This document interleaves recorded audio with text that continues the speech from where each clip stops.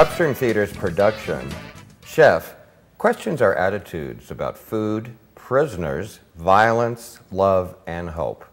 And here to tell us more is the director of Chef, Marianne de Pury, and actress and chef, Linda Kennedy. Are you a real chef, Linda? I know you as an actress for a long time. No. Did you have to prepare food to audition or what? No, I didn't. Luckily, I didn't. Marianne, you are not a St. Louisan.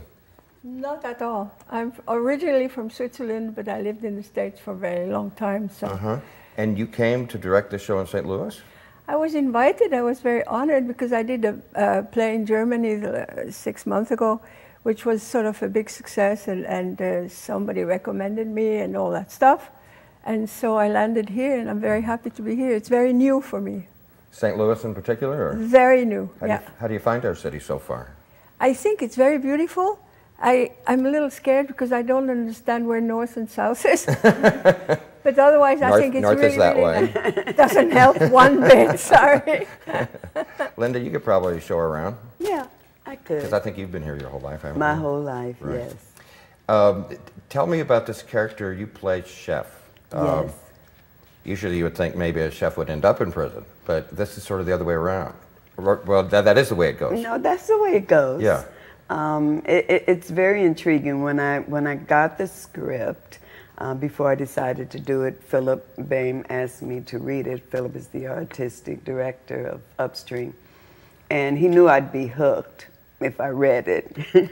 But at first you think, oh, she's just working there. And then you realize, no, she's not just working there. She's living there, too. She's living there, too. Yeah. Marianne, were you familiar with this play earlier? Not at all, absolutely not. And the author called Shirley Mahfouz is from England.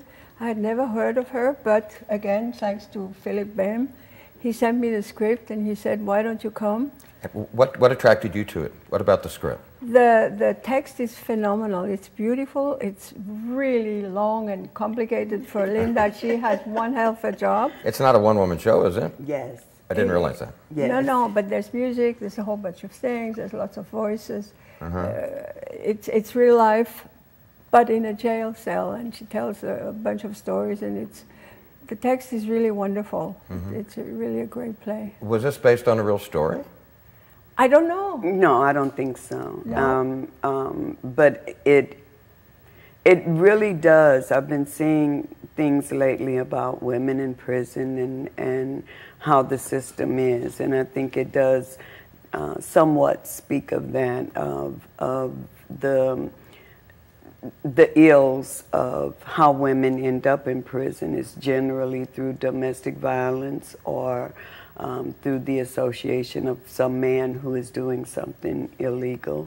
I mean, You're there not are. blaming it all on men, are you? No, I got to stick up there for it. No, I'm not blaming it all on men, but I think that we don't look at what happens to women in prison in that whole system as much as we should. I think that can be true for a lot of people in that situation. Maybe not all the facts. It's complicated sometimes, right? Yes, they are. And what really stands out to me is the lack of mental health, you know, and getting help and having someone that you can really confide in and talk to and sort of reason with. So you mean, like once you're in prison, someone to help get you to a better place? Yes. And you're saying that often that doesn't happen? That doesn't happen. Yeah.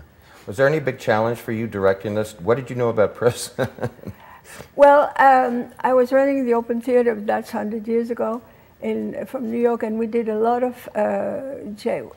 We went to lots of jails, prisons all over the United States. Oh, really?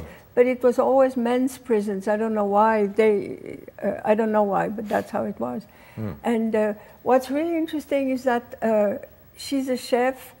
The character is so phenomenal because she is in jail. We never really know why she really is in jail. I think that's really interesting because maybe that's part of the charm of it, because you'd think you'd want to know that, but you don't let us know. Well, no. And you're not going to tell me now, are you? No. Okay, No. all right. Well, I'm going to be back and try to drag it out of you somehow. Stay with us here at STL Live. We're going to learn more about Upstream Theater's production of Chef right after this break.